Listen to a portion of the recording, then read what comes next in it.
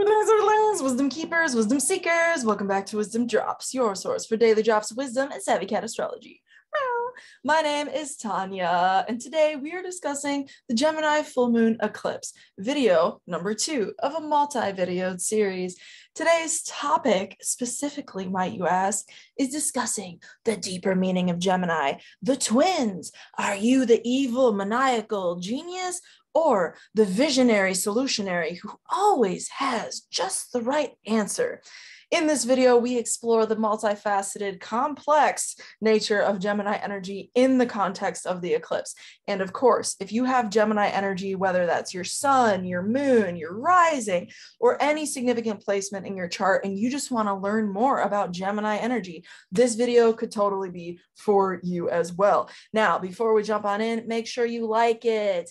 And if you enjoy it, comment. If you're new here, subscribe. I invite you. We do put out content regularly, and this is a great place to learn astrology, which brings me to the last announcement, which is if you are a nerd, like I am a nerd, and you like my nerdiness and how I explain things to you, and you want to turn astrology into your own business and understand it and know how to craft it to your unique skills, gifts, and all sorts of amazing plans, my business partner and I, Trinetti, are very excited to be launching a year-long container just for you. Yeah. And this is going to be meeting live every single week. So those of you who are hardcore serious and you are committed, baby, check out that application down below. We also did an extended video that you can check out as well.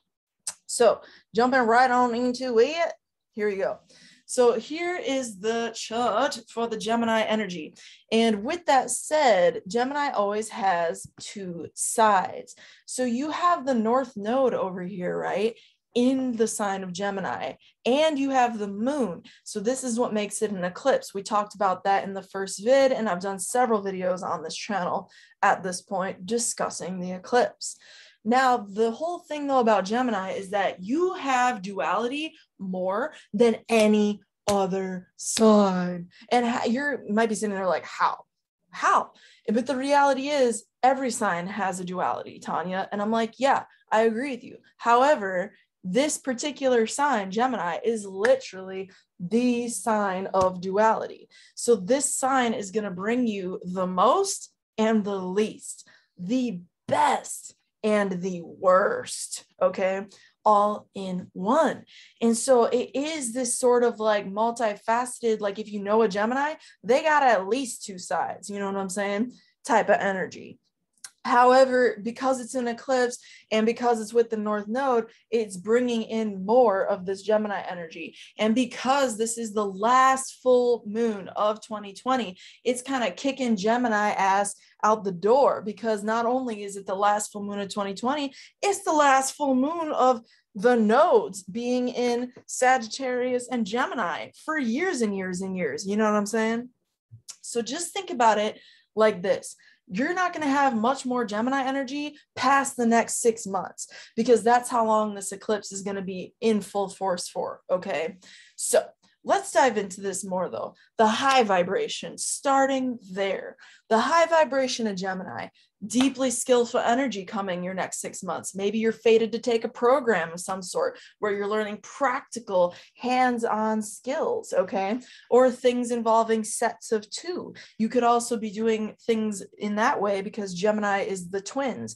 Hands, the twins, pairs of things, sets of things, right? These are things that could be taking a special interest in your mind over the next 6 months and what you're doing in the world. Another thing in the high vibration is solutions, and practical ones at that.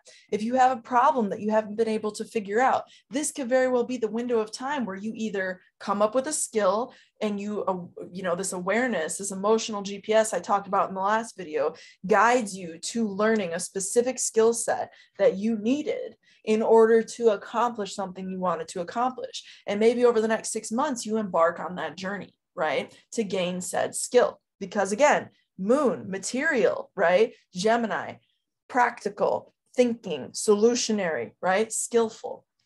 Another option with Gemini is that you're not only gaining skill and solving things, but you meet a new person, a new friend, a new neighbor, a new person in your local community who's going to have a positive influence in your life, or somehow was karmically fated to show up and do something or have some type of engagement with, right?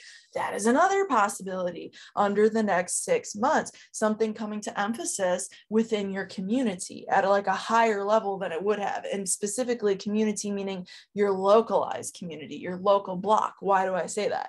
Because Gemini, that's what it is. It's the local hood. Okay. So you could have something as well in high vibration, brand spanking new, a kick-ass opportunity come up through a sibling. Okay. If it's not a neighbor or a new local friend, it could be a sibling that's coming in and really bringing you some divine, amazing, yummy, yum, yum. Now on a sexy level, because I know y'all want to know what's going on with that, because y'all always want to know what's going on with the sexy stuff. This is Gemini. Okay. Gemini is horny. Gemini is like, brainy horny. So they're into brains and they're into kinky stuff and they're into like mental exploration and they're into hands, everything hands. And they're just, you know, pretty horny people, to be frank with you. No judgment, fucking A, no judgment. I'm just saying that's what it is. So with that said, you know, you got this situation with the Gemini eclipse. You might be finding you're a little more multifaceted, you know what I'm saying, in your love interest than you previously have been, you know, before the 6-month cycle. You might find you're open to some new experimentation with an existing partner, or maybe you're like, hey, I'm going to get multi-partnered with it in some capacity, which, you know what, don't be lying and going behind people's backs and fucking people over like that, because karma will come back around and bite you hardcore in the ass. You know what I'm saying? That's just real Scorpio talk. Digression aside, Gemini energy people, who is all of us for the next 6 months with this eclipse energy, pay attention to where your mind and your mental curiosities bring you the next 6 months. That is how the force can be with you with Gemini energy, because mental curiosity, mental exploration, okay, that is the summary of Gemini energy. Now, I told you I'd talk about the low vibration. That was the high, okay? The low vibration of Gemini: lying, cheating, stealing, manipulating, acting one way, then flipping another, thinking and projecting one image, and then all of a sudden you yourself, Gemini, decide, oh shit, I'm another.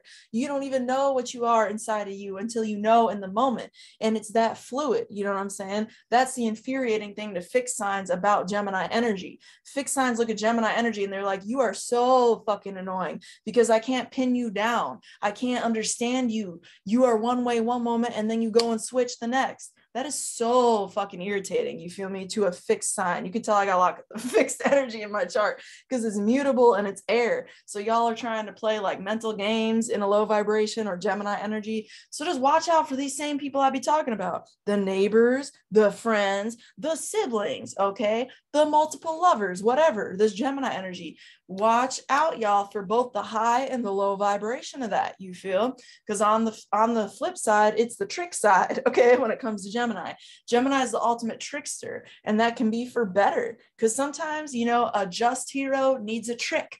You know what I'm saying? Sometimes a just hero needs a trick up their sleeve, but other times, and I would say more often than not, when it comes to the low vibration, of course, of Gemini, it's manipulation. The game all day is manipulation, and it's just for worse, you feel. So don't become a mental fool. And because the moon is up in here in the late degrees of Gemini, you, my friend, my friend, everybody, okay, for the next 6 months is being called late degrees of Gemini, ladies and gentlemen.